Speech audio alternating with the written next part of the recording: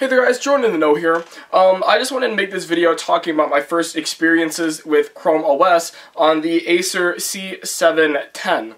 After scrummaging eBay for a little bit, I ended up finding this Chromebook for really cheap, around $115, and decided to give it a shot, so let's take a look at it.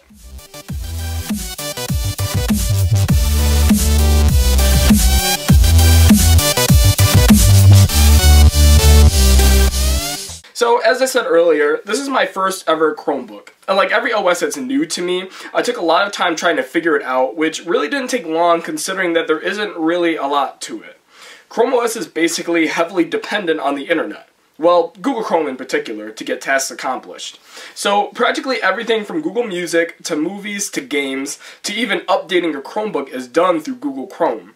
And the only thing that really doesn't require Chrome to be opened is the calculator. Everything that I would imagine a student would need is here. Google Drive, Google Docs, Google Spreadsheets, you can browse the web, you can play some games, and of course watch YouTube videos. You can use OK Google Search, which came by surprise. You can access your music, movies, and books from Google Play. But other than that, that's pretty much it. No iTunes, no Steam games, and this Chromebook really isn't useful for anything other than doing things that involve the web, which may change in the future considering Google's upcoming update to allow Chromebooks to run Android apps, which would definitely make this a more useful OS.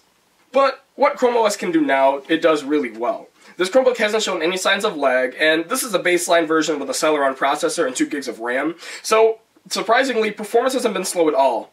Multitasking up to 8 different windows while video playback hasn't slowed down a bit, and things are actually quite solid and smooth. Playing games has never shown any frame drops, but you should know that you can't really play Flash games, only some games that you can find from the web store. Speaking about the web store though, most apps are really just links to other websites. Like the eBay app for example, it's just a link to the eBay website. Or games downloaded from the Play Store are just links to the websites that host the games. But in the rare event that you end up finding an actual app, they're fairly well designed and definitely take advantage of those trackpad gestures. In my experience, you'd probably be better off just bookmarking links in the browser, but the web store is a great reference to find apps that you're looking for. Oh, and I forgot. To answer that question that everyone's been asking, yes, you can edit videos on a Chromebook, but only through YouTube Video Editor, which isn't a very good piece of software, but if you're passionate enough and you really want to make it work, it could work out. Now, taking a look at the actual Chromebook, it's definitely a cheaper feeling laptop, but considering its year-old first-gen hardware and sub $115, it's something that I've ended up getting used to. Concerning the keyboard though, the keys are small and typing in the dark is something that I really couldn't get used to, and that's probably the worst part about this Chromebook besides the speakers, which are the worst that I've heard in any laptop, and I'll even go as far as saying most phone speakers sound louder and better. You will absolutely need headphones in order to listen to any sort of media clearly, and on second thought, watching media isn't really that clear either. Video playback was okay, but the viewing angles are very, very bad. And you have to have it in the perfect spot in order to watch non-distorted videos.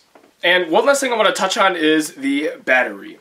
I can go about 3 hours just watching video back to back, and about 5 hours web browsing and typing documents, which is okay, but most laptops have better. So guys, that's been my review on the Acer C710, but more in particular, that's been my review on Chrome OS. This is my first ever Chrome OS experience, and I've got to say, it's pretty alright. It could definitely use some work. I'm really waiting for that update to allow you to use Android apps on your Chromebooks, because that'll just make it way more functional. But anyways guys, this has been Jordan in the Know. Thank you so much for watching, and just so you guys know, that 1+1 invite giveaway is still going on, so make sure you put your entries in. But anyways guys, this has been Jordan in the Know. Thank you so much for watching, and I will see you in the next one.